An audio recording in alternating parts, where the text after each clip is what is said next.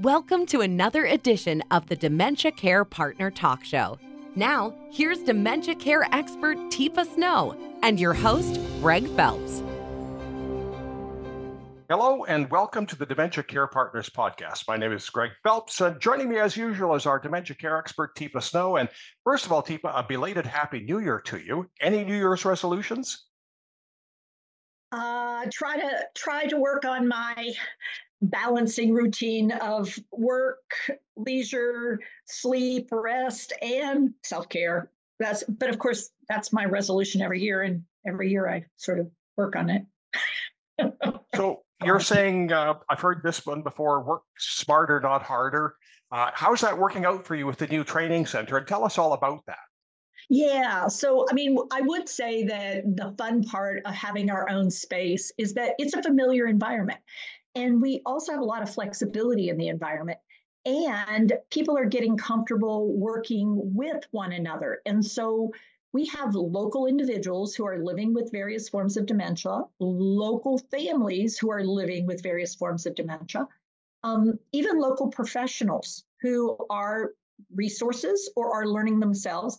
And then we are bringing people in from around the world to master some, or, at least be exposed to, get better at some skills.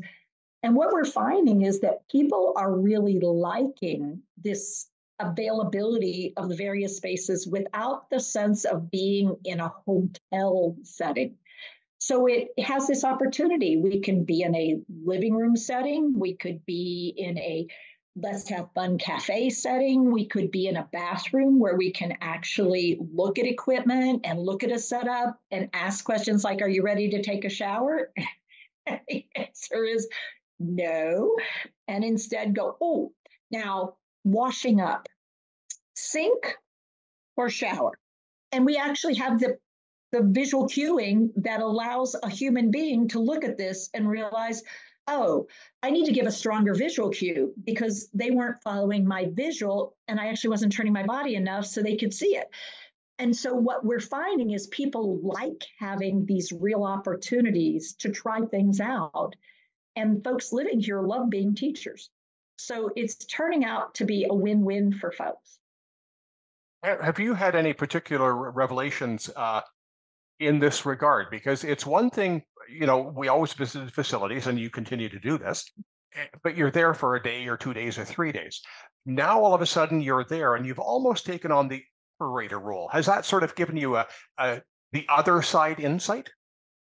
Well, I think one of the things that makes me appreciate more and more is the value of a skilled visitor, a visitor who really knows how to slide in and not have an agenda, how to come into a situation and be observant before you start to try to do things, and how too many bodies in one space, I don't care how thoughtful they are, can create a sense of tension and distress, and how audio feedback can really impact people, and how going outside can feel really uncomfortable or super comfortable, depending on what I'm seeking. So I think as an operator, I am finding, boy, people are interesting, which I always knew, but giving them things to do that give them a sense of value and purpose really does seem to make people more committed to being in community, which is, I've always known it, but it's been fun to watch people like,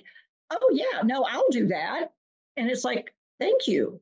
Well, yeah, no, I'm done with my class, but I don't mind staying over and helping out. And it's like, I appreciate it. And that builds that community. It's interesting.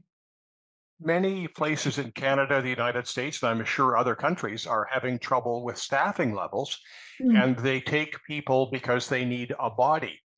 And so how do you deal with that? Because that's, again, something you would have to consider because you now are wearing two hats with this. Yeah. So we have to figure out how folks fit in and whether they fit in or whether this is like it's a temporary match. It's sort of a stepping stone on where they're headed. Maybe what they have to offer for people who are here isn't a good match for their skill set. So the question becomes, do you want to develop some more skills or are you not interested in doing that? And you'd rather be in a setting where people don't make those demands of you. Because what it looks like you could do this. The question is, do you want to? And if you don't want to, we so appreciate you coming. And yet this may not be a good match because the expectation is you will not only you can see it, you did it. I know you can do it. You got to do it. And so maybe this isn't the right place because you don't want to do it whenever you can. You want to do it when you want to.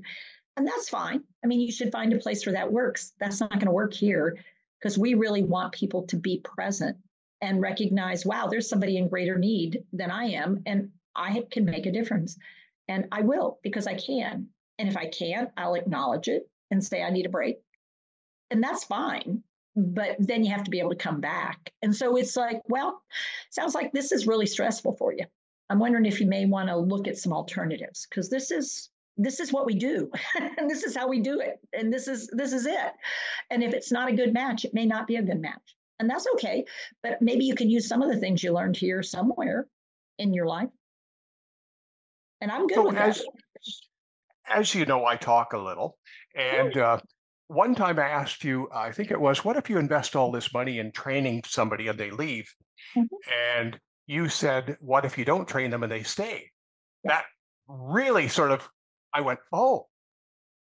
Yeah. So, and yeah, but for me, if I train them and they leave and they use any of the things they learned there, well, somebody's benefiting from it.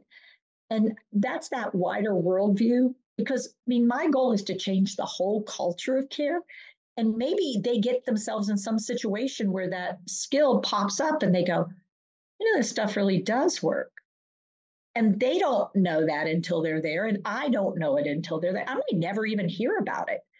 But if something happened somewhere that was a plus, or even they said to somebody else, you know what, you should go visit that place because you're one of those folks. And it's like, hey, thanks for the referral.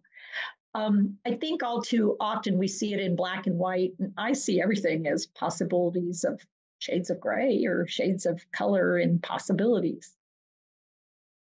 have you ever been stuck for words? Not since I've known you, but have you ever sort of just gone, Yeah, I've had one of those not too long ago. It was just like a jaw dropper, observing something, and it was just like, I wanted to be able to say, wow, but I couldn't even let my breath out. It was just like,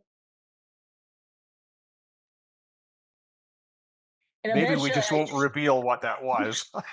No, you don't want to reveal what it was because it's one of those ones you go, and they call this care.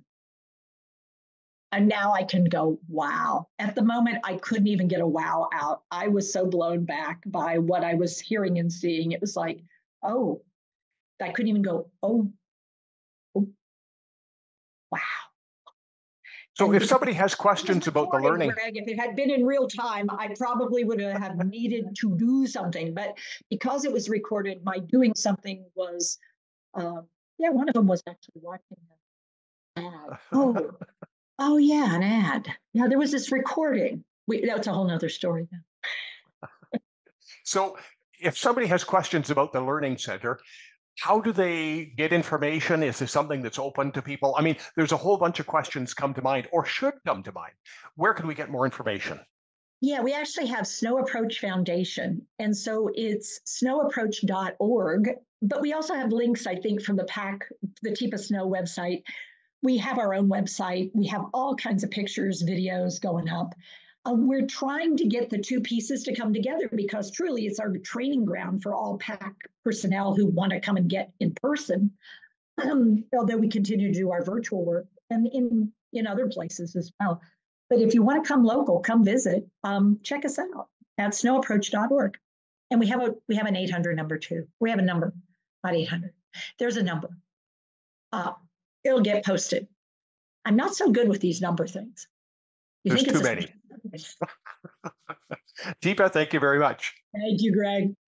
You've been listening to the Dementia Care Partners podcast. For more information on today's program or other dementia-related topics, go to teepasnow.com.